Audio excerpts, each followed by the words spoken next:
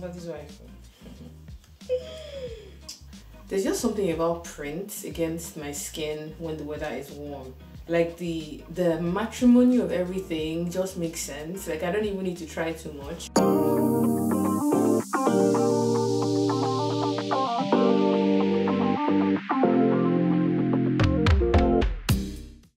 Good morning, K-Divas, and welcome back to another sewing vlog. This video I'm going to be trying to make a long maxi dress that has a tie front detail sort of on the center front, has a really skinny adjustable strap. I'm thinking V neckline as well, so like the whole front of the dress is tied in on the front and then maybe a zip on the side. As for the skirt, I haven't really decided what I want to do. I don't know if I want to do like a full circle skirt or something that has like maybe tier levels. We'll figure it out as we go along, but basically I'm going to be showing you guys how I make the pattern, how I cut and sew the dress as usual, because you guys seem to like it when I show it in this like real-time vlog style manner. So if you'd like to see how to make the dress, make sure to keep on watching. Give this video a thumbs up if you enjoy it. Thank you guys so much on the love on my last few videos, and even though I took a last weekend off because it was just a lot to do, like I had a pop-up for a week, so I couldn't really like film and edit and still come and make tutorials. It was just a lot. So thank you so much for the understanding, and yes, I am back. I hope to stay consistent, and whenever I take any breaks, I'll just let you guys know on the community tab on my channel or maybe on my Instagram. We'll see how it works. But with that being said, let's get into the tutorial. I'll show you guys the fabric I'm going to be using, show you how I make the pattern, how I cut and sew, and then the final reveal at the end. This dress better come out nice, because I know it's something that I will definitely wear out. Hello, like it is print, it is Ankara, and it is summer. The best combo ever. So make sure to keep on watching. I hope you guys enjoyed this video, and with that, let's get started. So the dress design I'm going for in this video is one that has a fitted bodice and slim adjustable shoulder straps. The zip I think I'll place on the center back of the piece, and then the skirt is a long maxi floor length. I'm thinking about doing something that has paneling, so there is like a seam on, two seams on the center front and one seam on the center back. The bodice also has a tie detail on the front, which helps in to cinch in the bust and the waist area of the dress. So I have my sketch ready here. This I will highly recommend that you do before you create, especially a design you haven't tried before, because that just gives you clarity on the patterns that you will need to make, as well as the measurements you will need to take. So I have sort of a rough idea of what I need to do, and I've decided on the skirt. I'm going to be going for like an A-line skirt that flares out from the waistline out towards the bottom, but the way the paneling is cut is there is a center front panel, and then there are two side panels that will join on the center back. Now you can decide to have like a full circle bottom skirt. You can decide to do like, you know, the tiered ruffled style. It's really up to you. Whichever sort of style of skirt you decide to add, that would work as well. So I've written down the measurements I need. I'm going to be measuring across my chest, so I have a nice fit around here. I'm going to be measuring around my bust, measuring around my waist, the half length, which is from here to here. So because it's going to have an adjustable strap that you can use to make the bodice tighter on the body or looser, so just from like here to here, that is going to be my half length. I don't know if that's the right name. If you know the right name, as usual, let me know in the comment section down below, but I just call it half length because it's sort of like half of the bodice. I'm going to be needing that. I'm going to be deciding on the skirt length, and because it's A-line, I would not be needing the hip measurement, but you can just sort of like take that down for reference as you sew along the way.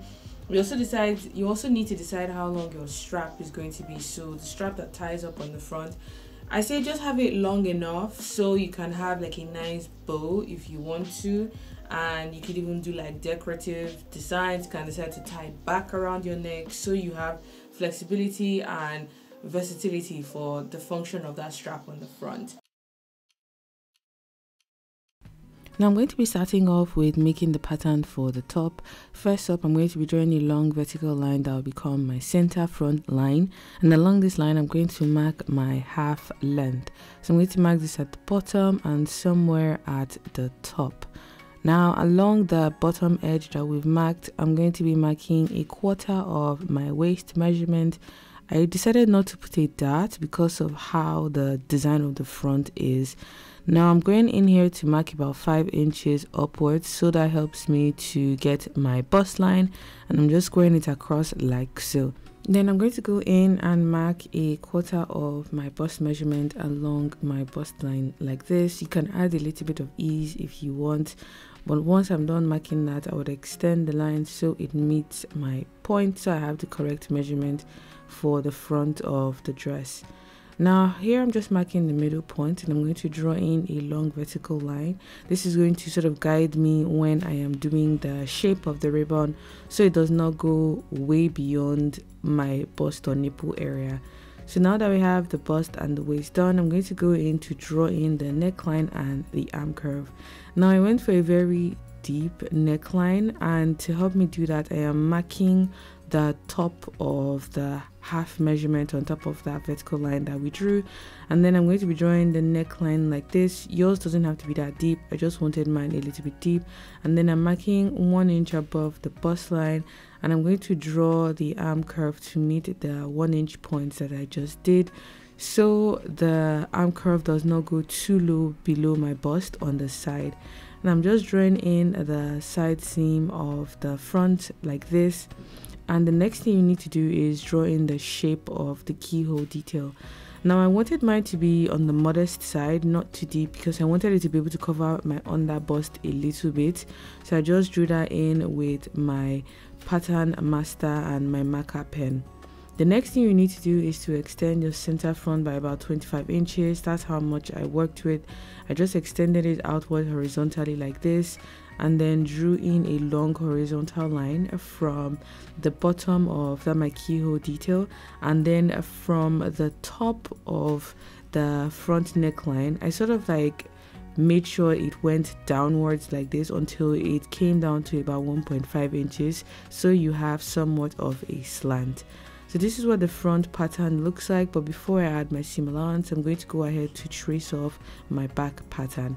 Now the back is essentially the same as, so you have that center back edge like this, which I would add a seam allowance for. You have the waistline, but I'm going to be adding a dart along the back waistline that is about 1 inch or 2 centimeters wide. I'm transferring that middle point, and then the back neckline is quite low. It goes to about where the bust line is, and then it comes down to a straight-ish line. Now I'm just marking the back dart on that middle point area, and the dart is about 4 inches tall. Connect that to the side points that we marked, so we have the dart shape drawn. I decided to add a back dart because I wanted the back to be nice and smooth on the dress.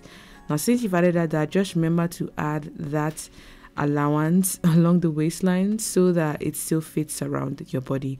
So now I'm just going in here to add a 1 centimeter seam allowance around my back pattern. I'm going to add seam allowance around my front pattern as well, and cut out the front and back pieces. Now this is what the front and the back of the dress looks like. This is sort of like the main top of the dress. The shoulder straps I will just cut straight onto fabrics because they are just basically rectangular strips that we'll be needing later on.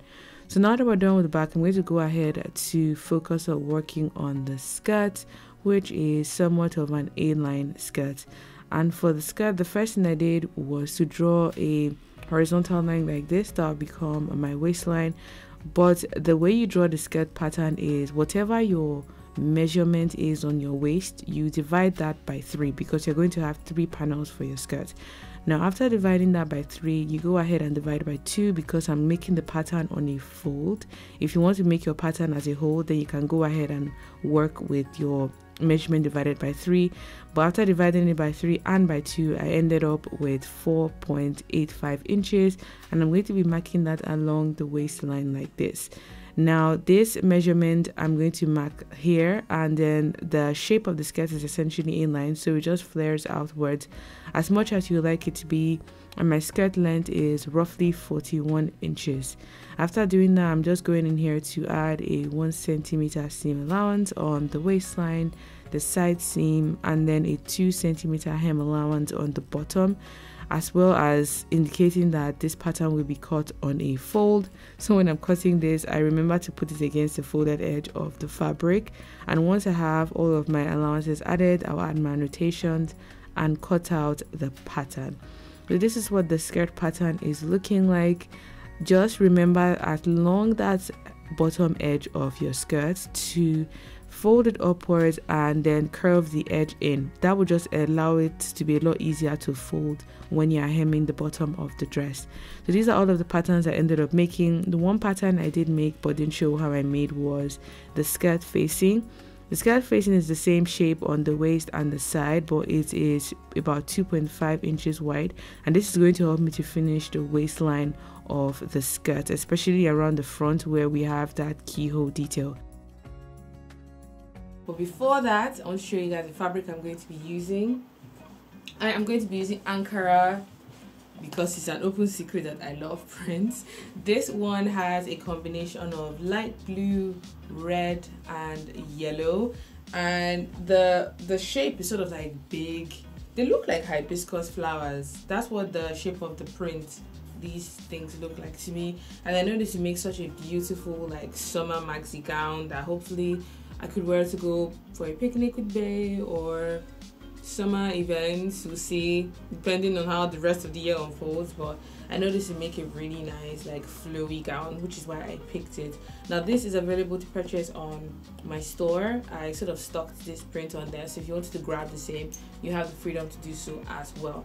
You also be needing a zip because the dress is tighted up. The dress is tight on the body, so you need to fix a zip on the side or on the center back. It depends on what you prefer. I'm going to be fixing mine on the side because I don't want a seam on my center back. So I'm going to have a long black zip here. You also need those adjusters that comes in a set of a double ring and a round ring for the shoulder strap. You can get like a really slender one or you can get a bigger one. It's really up to you. I have both. I think I'm going to reach for my slender one because I want the strap to be really skinny on the shoulder. You might need some interfacing as well because the waistline of the skirt is going to have a facing to finish it along that edge, so you need some interfacing to fuse the facings I will be making. But with that being said, those are all of the measurements, the fabric, and like the sketch that you're going to need.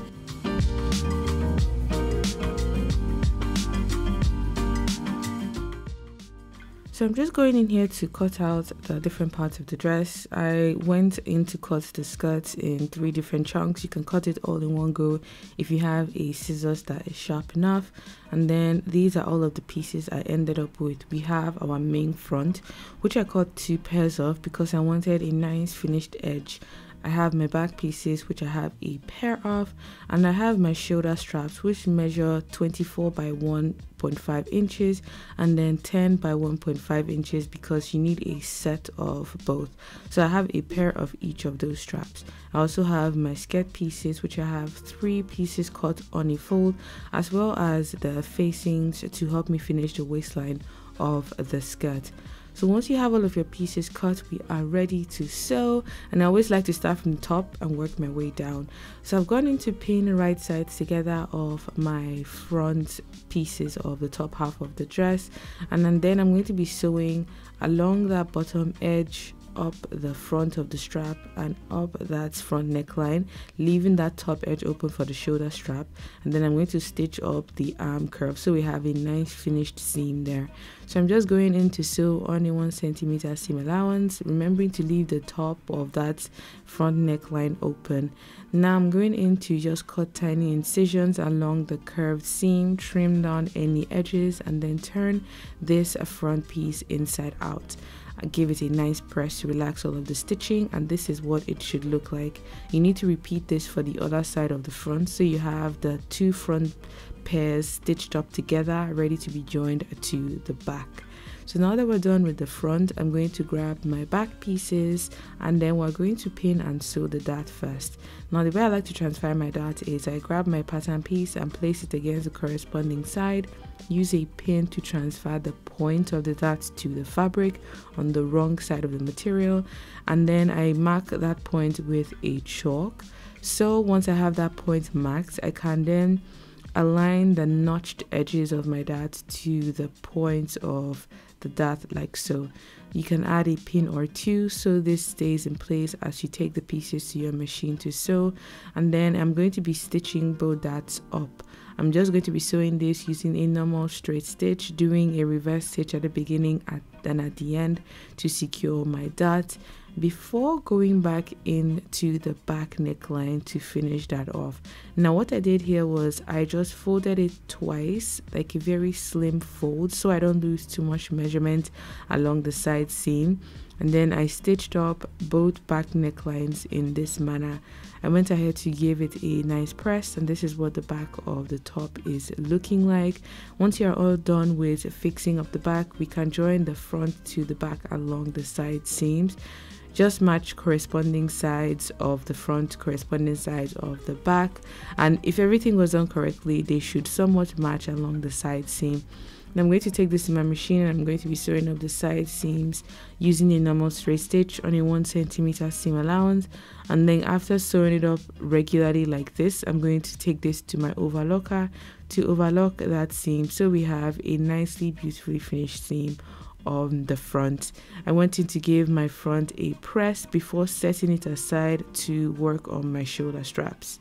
For the shoulder strap, I've gone into pin with right sides fitting each other, and you should have a pair of the long piece and a pair of the short piece. I'm going to sew this together to create a tunnel, which I will turn inside out, give a nice press to relax all of the stitching, and these are the number of pieces you should end up with. Now I love to make my straps adjustable because it just makes it more flexible to wear, and the way I do that is I first pass the shorter strap around the ring like so, and then just sort of like loop it in this direction and set it aside.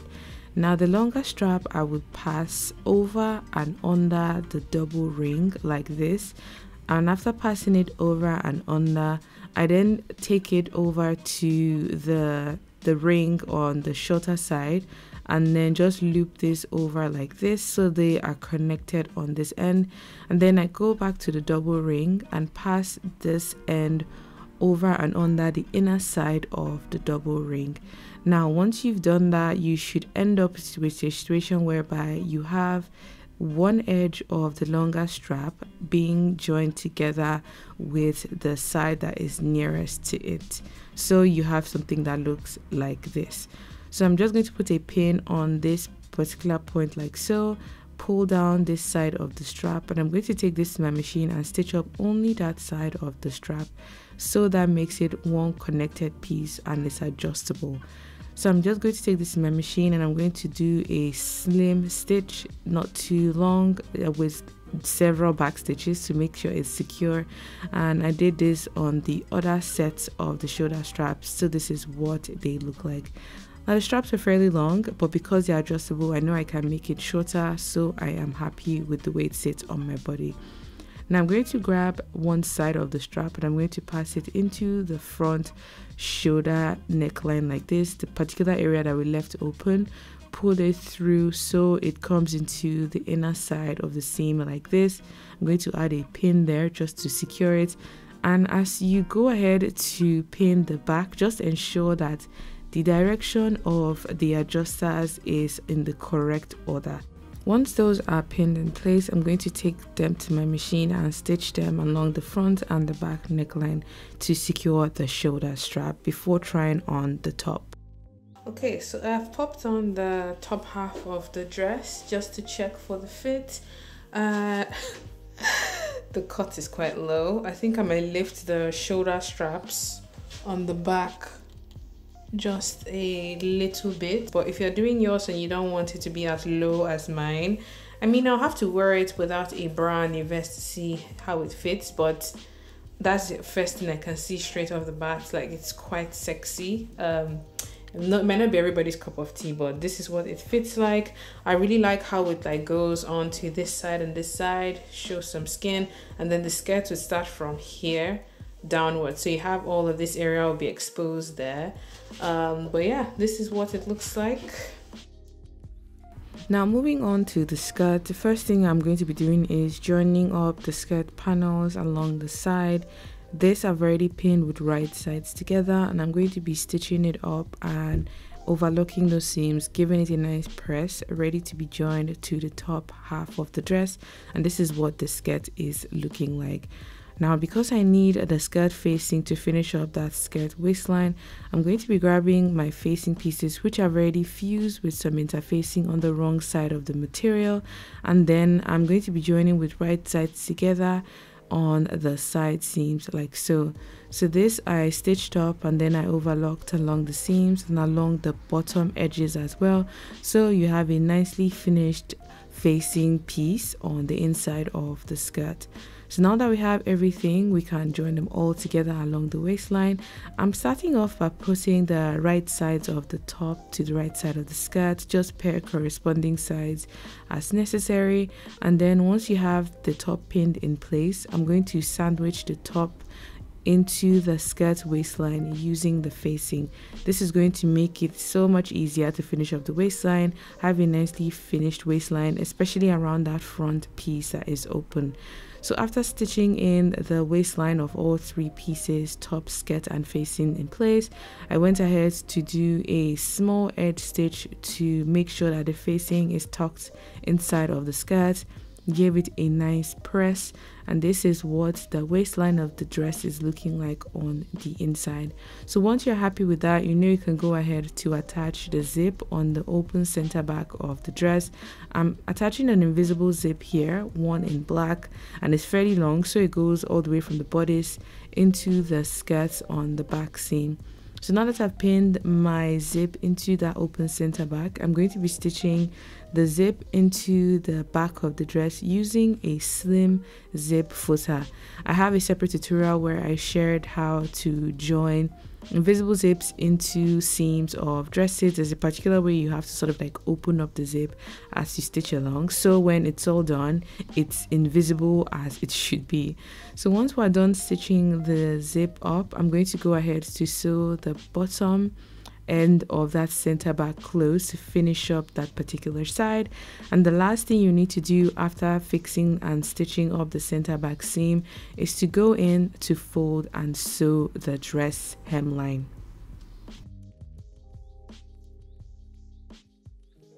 I'm done with the dress. I have just styled it on with some sparkly earrings. I've done my makeup. Whew! Can I just say that I'm looking like a bag of money? Like, oh, it's actually so nice. I showed Jordan. Jordan was like, because it's just enough decolletage on the front and you have some underboob action. However, if that's too much for you, you can adjust your pattern to make the neckline not as deep, and then you can make the width of the strap on the front a little bit wider, so that covers up a little bit of boob on the top and on the bottom. However, the one thing I would change is I would most likely add like a dot here to just take away this little bit of excess that you can see forming here. It's not that bad. I can still wear it and enjoy my work, but if it will bother you, you can add a dot on your pattern, so that just takes away, I'll say about 2 centimeters or an inch from this arm curve here. But that's the only thing I say I would change. Everything else turned out really, really well. This dress is so freaking nice, and the fit on the back is just ridiculous. Like, it just needs to get sunny now, and I need to plan a picnic and wear this dress. You know, when you make an outfit and you have to make an occasion to wear it too, that is a mood I have with this dress. But I hope you guys enjoyed watching this video. I hope you love the outcome as much as I did. If you did, make sure to give this video a thumbs up. If you're going to be recreating this, don't forget to tag me on Instagram at KimDaveDesigns. I'm waiting and I'm dying to see your recreations as well. Until my next video, have a good morning, afternoon and evening wherever you are. Share your feedback, thoughts and suggestions in the comment section down below. And until my next video, stay safe guys. Bye.